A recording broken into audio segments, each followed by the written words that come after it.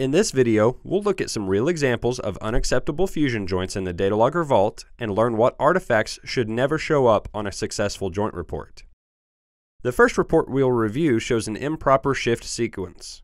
In Part 1, the proper shift sequence showed a steep, rapid drop from the beat-up pressure down to the drag heat soak pressure. Notice that in this report, the pressure drop is gradual. This indicates that the shift sequence was performed incorrectly, because the heat soak time does not begin until the pressure was dropped to drag or below drag, and improper shift sequence can result in inadequate heat soak. Next, let's look at a report that shows an inadequate heat soak time. Notice the spike in the graph that happens before the end of the green box. This tells us that the operator opened the carriage before the specified time had been reached. This fusion does not comply with the standard and should be evaluated to determine if further action is required.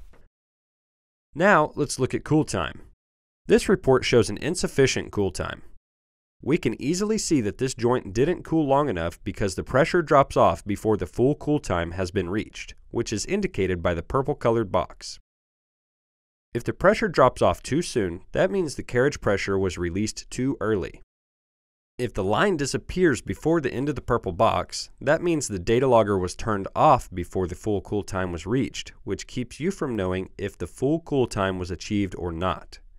Both examples do not comply with the standard and should be evaluated to determine if further action is required.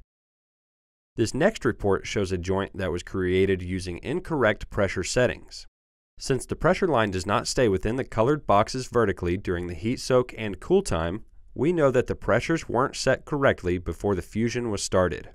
Pressures can be determined using the McCalc app or our fusion pressure calculator. This joint report shows examples of pressure spikes.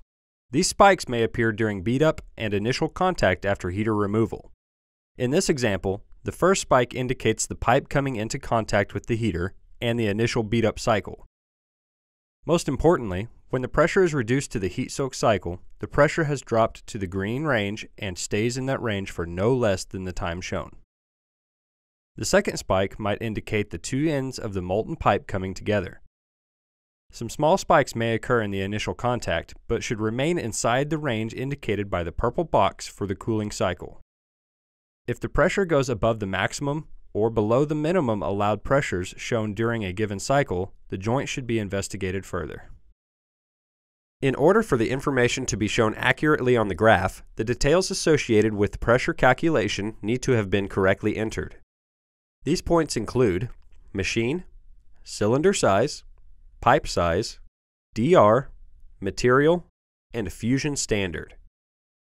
It is good practice to review the report page before reviewing the fusion guide graphs to verify the data points have been correctly entered. It is also good practice to be sure that the calibration date of the data logger used is within 1 year of the fusion date of the joint being reviewed. McElroy recommends that data logger units should be calibrated on an annual basis. Now that you've learned some of the points to look for when reviewing a joint report, you should be able to identify the difference between a joint that complies with a given standard and one that does not. The joint report and review become another tool to help further enhance your quality assurance and quality control program. For more videos on the DataLogger Vault and how to use it, visit www.mcelroy.com/datalogger.